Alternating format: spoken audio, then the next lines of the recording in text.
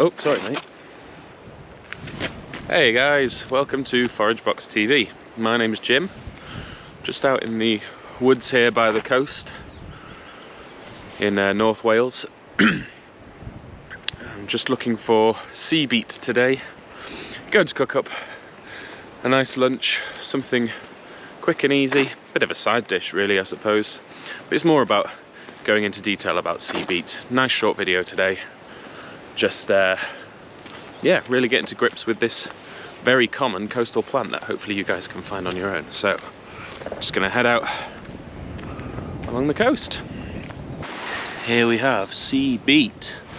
Now I'm not gonna eat from here because of this sludgy patch on the sea, but if I just take a leaf, you'll see it's got this beautiful waxy leaf that is very similar. Well, some people say it's like spinach, but that's a bit of a marketing ploy really. It's more like Swiss chard. It's got this slightly fibrous stem which is still delicious, and yeah, you can use it in exactly the same way that you would spinach, so that's what I'll be doing today. It grows in these, it's a perennial plant, it grows in these great big tufts. As I said, I don't really want to take it from the sludgy patch, that's not necessarily going to be the tastiest. And it's just, this is high tide now, and it's just growing by the sea. Yeah, it doesn't mind getting a little bit wet. It tends to grow above the highest tide mark, but that's not a hard and fast rule. And in fact, if I have a look around, I can see a few little tufts of it on the other bank there where it's growing out of the water. Remember, this is high tide, and actually it's one of the highest tides of the year, so that sort of shows you its habitat. Right, we're going to go along here and we're going to try and find ourselves some more. Here you can see it growing out of the water, the highest tide. That's all grass that's growing around it there. That's obviously gets a good dousing once a month during the highest tide. We're going to leave that there for now. We want stuff that's growing somewhere slightly nicer than that. You'll have to forgive the wind, guys, because it's a bit blustery. But now we're talking. You see all these lovely tufts here. These are all perennial plants that will just sit here very nicely, getting splashed by the sea occasionally. Bit of salty sea air, all tucked up behind. You can see a nice big juicy one just in there. Looks a bit like dock, I guess, on camera, but it's really not like that in real life. And as you say, it's this charred looking thing here. So we're going to start picking our lunch from here. So in new dad style, I've actually forgotten a bag to put things in because I left the house tired and obviously in a rush. So I'm using my trusty snood that I've tied a knot in the end, and I can fill with my lunch. It makes a bit of a makeshift bag.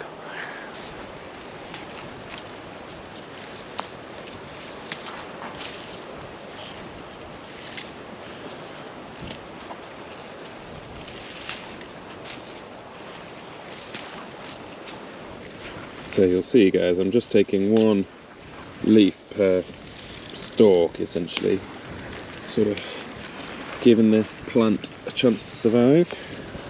Just go and have a look what's going on down here. Usual rules about dog zones and whatnot, trying to avoid dog wheat. You see, I'm just taking one leaf per stem. Ooh, I'm just doing a bit of a wibble. Yeah.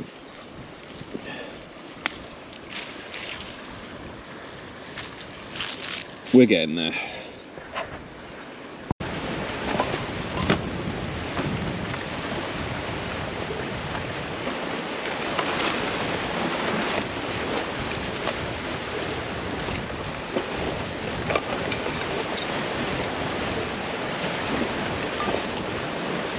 Okay guys, gonna start doing our cooking.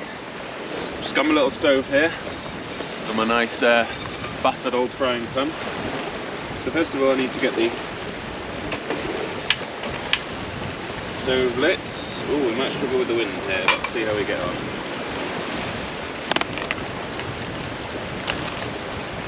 So it's just a tiny little bit of rapeseed oil here. Don't need too much. We're going to chuck in our sea beet.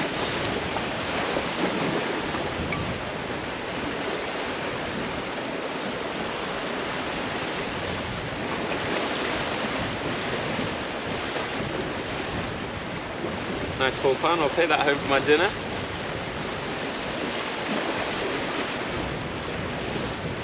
Just starting to wilt down now.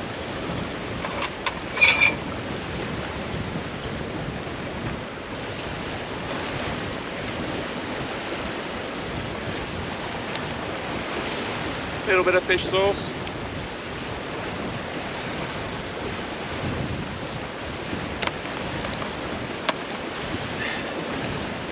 And a little bit of soy sauce.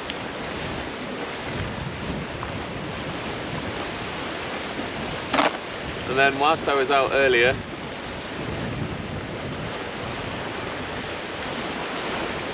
found this fennel, wild fennel, growing by the sea. I'm going to just roughly break that up into there.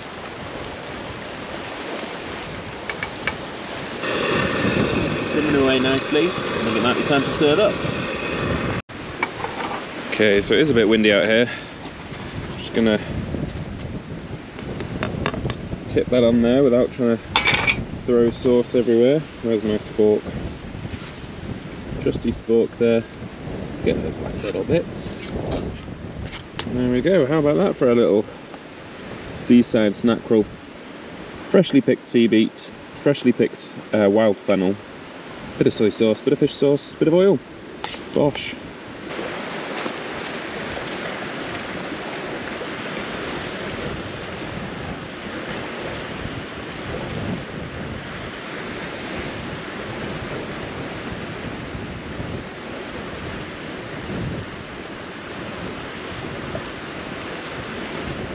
And there we go, leave no trace.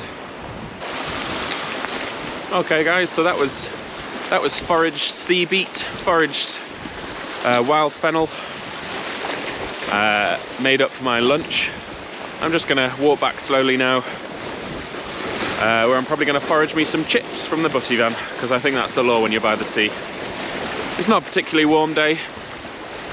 It's a bit nippy, I'm wearing about 5 layers, but that's fine by me. If you are interested in wild ingredients, foraged ingredients, then head over to our website, foragebox.co.uk. You can get your hands on some foraged ingredients. We've got a subscription service, so you can get them.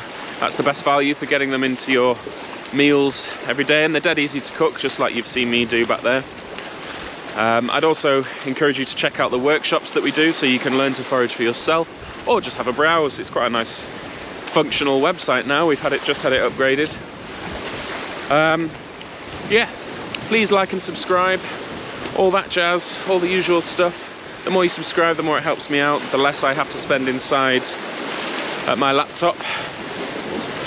And yeah, there'll be more of these videos coming up. Sorry, I'm just watching my feet, the waves are splashing my feet, look.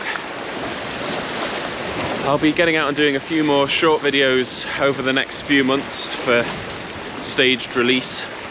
But write down in the comment section below any wild ingredients you'd really like me to take a look at. If there's anything that stands out that you'd be really interested in finding out more about, or seeing me cook up with them, yeah, please do. Guys, it's been an absolute pleasure. It's a nice windy day, as you can probably hear on the microphone. I'm going to leave you there. Bye bye.